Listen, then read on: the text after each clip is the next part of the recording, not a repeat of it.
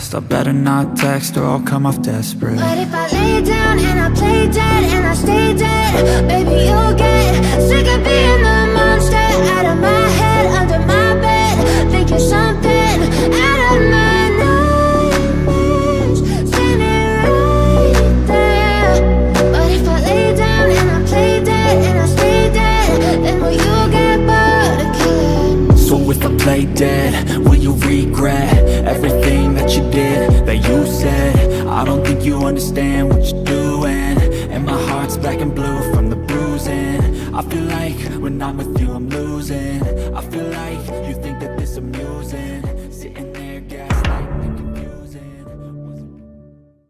Hello mga kabatang helmet! Today sa very happy day mga kabatang helmet. Sa lahat ng mga bagong pasok sa kusina namin ni videographer, please don't forget to click the subscribe button, tiny bell, para lagi ka updated sa lahat ng mga pinupuntahan kinakain ko, swak na swak sa inyong bulsanan, sa inyong panlasa. And for today's food adventure mga kabatang helmet, bongga! Talagang it's been a while na talaga, pero grabe naman tong i-offer namin sa inyo ni videographer from Pasig with love pa ito. At talagang kaya-kaya nila mag-deliver kahit sa parte man kayo ng Pilipinas. Balita ko mga kabatang helmet, itong Korean hub na to, talaga nag-o-offer sila ng mga authentic Korean foodies. Dahil nga, under pa rin tayo ng pandemya era, mga kabatang helmet, ang hirap pa rin mag-travel. Pero eto nga, sa Pasig, matatagpuan yung mga bonggang authentic Korean dishes na hindi nyo kailangan pa talagang lumipad pa ng Korea. Eto na nga po, mga pangmalakasan, mga foodies ng GoGoGo Korean Chicken. Before anything else, please don't forget to follow, like, subscribe. Lahat ba ng mga social media accounts ng GoGoGo Korean Chicken para lagi kayo updated sa lahat ng mga promos, freebies, and pangmalakasan na menu nila. Look at that mga kabatang helmet! Yung mga chicken ng GoGoGo pangmalakasan, bite size, and feeling ko talaga na sa Korea ako, ito yung mga klase ng street food sa Korea na talagang patok na patok. At ang uunahin nating aatakihin, ang kanilang sweet and spicy chicken. Wow! It's like chicken poppers. Wow! Look at that. May pa-toppings. I think peanut to, mga kabatang helmet. Check natin. Peanut nga ba? Or, oh, garlic! Garlic ba? Rice cake! Ayan, tteokbokki na kinat. Try natin, mga kabatang helmet, with the chicken. Oh my God. Andun yung sauciness talaga niya. Saucy siya! Guys, sa kapitbahay mo! Mas-sauce. Ibig sabihin, hindi siya dry, hindi siya tinipid. Let's try.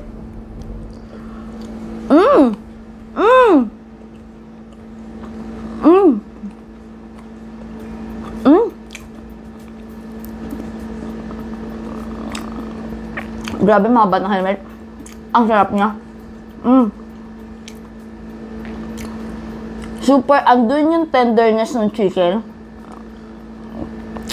Hindi siya puro harina or puro coating or puro breading. Talagang may manok.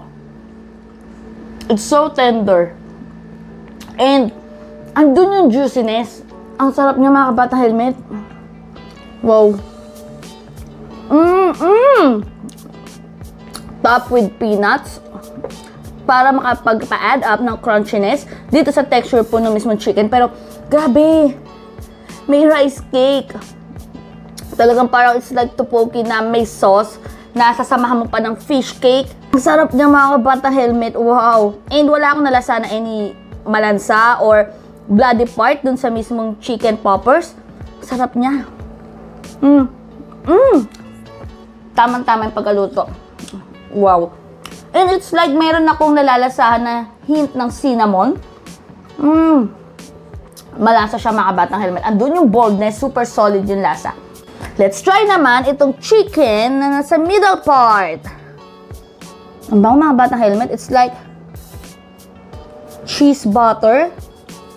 Cheesy butter. And check natin to kung ito po ay rice cake.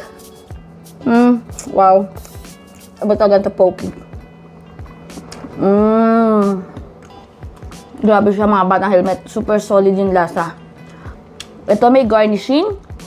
Let's try. Oh la la! Wow! Andun talaga yung tenderness, andun yung juiciness. Look at that mga kabatang helmet. Hindi dry yung mismong chicken. Huwaw na wawa ko doon. And hindi siya punong-puno ng coating or ng breading. Talagang may manok may laman. Sarap. Ang sarap. Grabe si GoGoGo, the Korean chicken. Para talagang bumalik ako ng Korea. Ang sarap niya. Wow. Let's try naman ang kanilang honey butter. Woo! Wow. And syempre, ang rice cake or ang tteokbokki. Wow. Ulala. Look at that. It's like parang kumakain ako nung kanilang chichirya na honey butter yung flavor. So let's try for their chicken.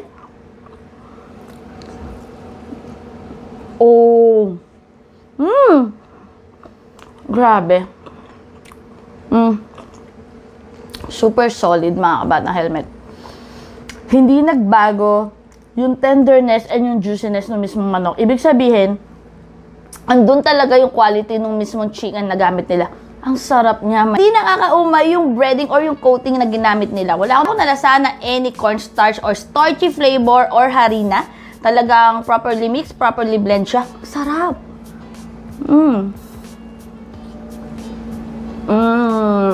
Wow. Super solid. Iba. Goods na goods. Look at that mga batang helmet. Ang kanilang pickled radish. Wow. Oh wow. Gusto ko yung crunchiness niya. Solid. Andun yung boldness ng lasa mga batang helmet. And hindi siya ganun kaasim. Tama-tama. Andun yung blending ng sweetness and sour taste. Pero, habay ako dito. Parang gusto ko nga siyang lagyan ng sriracha. Maanghang. Grabe. Ito yung mga klase ng side dish na pang-blend mga kabatang helmet dun sa mga kinakain natin. For example, yung mga fried, mga ma-oily. Pero yung chicken po, ng GoGoGo, the Korean chicken, hindi siya ma-oily. Kahit fried siya, wala siyang excess oil mga kabatang helmet. Doon ako nahabay talaga. Hindi ka maglalamira. Ang sarap. Plus, itong pickled radish. Ay, wow. Fries! Hindi din siya ma-oily mga kabatang helmet. Wala nga siyang excess oil, oh. Look at that. Okay siya. Hindi din siya salty. Tamang-tama yung lasa niya. Para saan, perfect combination siya dun sa pickled radish. Rice cheese balls! Look at that mga kabatang helmet. Oh, wow! Medyo spongy. Look at that. Nagbabounce mga kabatang helmet. Pero feeling ko, andun yung softness nito inside. So, let's try. Oh, wow. Wow. Ang sarap. Wow. Nakatikim na ako ng ganito mga batang helmet dati. Grabe siya mga batang helmet. Super solid yung lasa. May slight crunchiness outside, pero andun talaga yung softness inside. Grabe. Dun sa ating mga Pilipino, it's like buchi. Aloha! May aloha din ang GoGoGo, the Korean chicken. Look at that mga batang helmet. Kahit tapos ng summer, refresh pa rin ang mga chicken ng GoGoGo. Wow.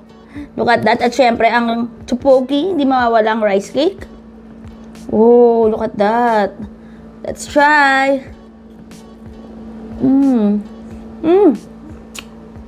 Ang sarap. Wow. Hindi talaga na bago. Yung mismong mixture, yung mismong karakter. Oh, diba mga batang helmet? Yung character ng mismong chicken ng GoGoGo. Super na-maintain, kahit magkakaiba yung flavors, andun pa rin yung tenderness, andun pa rin yung juiciness. Nahabay ako. Hindi dry. Super perfect combination, yung mismong sauce ng aloha chicken dito sa pineapple. Wow. Feeling ko talaga bumalik ako ng Korea. Ang sarap niya. Wow! Mga kabatang helmet. Ang tteokbokki or ang kanilang rice cake, isa to sa mga famous street food sa Korea. Ang bango mga kabatang helmet. Pwedeng spicy or hindi spicy. It's up to you mga kabatang helmet. Pero gusto ko talaga yung manghang nito. Wow. May something talaga. Yung sa sauce nila. Wow. Andun yung sweetness na may konting hint ng spicy, pero may something talaga na cinnamon hint. Nahabay ako doon. Wow. Talagang perfect combination yung mga flavorings na nilagay nila. Grabe ka, GoGoGo Korean chicken! Chicken burger! O diba mga bata helmet? Siyempre, hindi papatalo dyan ang GoGoGo Korean chicken para sa pangmalakasan na chicken burger. Look at that. Alam niyo mga bata helmet, yung kanilang burger buns, dun yung aroma ng sweetness. It's like ito yung mga medyo manamis-namis na mga buns. Oh my God, look at that. Oh, wow! Punong-puno. Oh my God. May pineapple. So, it's like aloha rin. Iba yung amoy. Iba yung aroma. Super. Nagtatawag siya.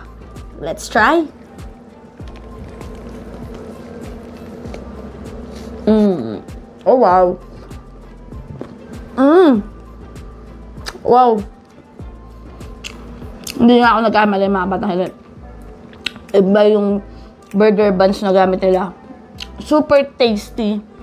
Super flavorful. Napakasarap. Super nag-complement yung dressing. Mismong chicken. And yung chicken hindi siya dry. Kahit fully soaked siya ng mga sauce, still na-maintain at na-sustain niya yung tenderness and yung juiciness. Wow ako doon. Super solid. Wow. Grabe. Goods!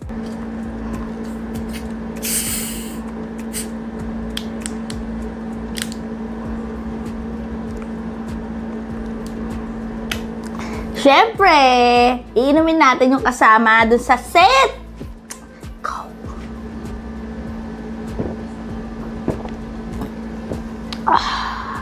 So refreshing, lalo na perfect combination siya sa lahat ng mga foodies ng GoGoGo Korean chicken. Kaya nga po ang ating pangmalakasan na food adventure for today's food vlog. Super nag-enjoy ako sa lahat ng mga foodies ng GoGoGo Korean chicken. Grabe mga batang helmet. Ang common denominator ng mga foodies nila, especially for the chicken, hindi siya dry, andun ang tenderness, andun ang juiciness, at tagang wapak na wapak, may manok talaga. Ay magpahuli, magpa-deliver na sa GoGoGo Korean chicken, located at Pasig City lang naman. If may mga request kayo, just comment down below at baka kayo na po next maifeature natin sa next food review natin, sa next food vlog natin. Mega love shoutout muna sa lahat ng mga owners po ng GoGoGo Chicken for their sponsored video. Maraming salamat po, syempre sa pangmalakasan na tiwala nyo. And sa mga hindi pa namin members dyan, just click the join button para bonggang-bongga mapopromote na ang channel mo kung YouTuber ka or ang business mo kung owner ka ng business. Thank you for staying with us, enjoying with us, at syempre, eating with us sa mga bonggang-bonggang pangmalakas ng mga foodies ng GoGoGo Korean chicken. Kamsamhamnida ko, mapsumnida man, YouTube sa seyo. Sabi ko kami sa buhay nyo, naging helmet din ang buhok nyo. Ano kayang pipiliin ko para kay Jungkook? Ito kaya. Magustuhan kaya niya to. Jungkook, you like?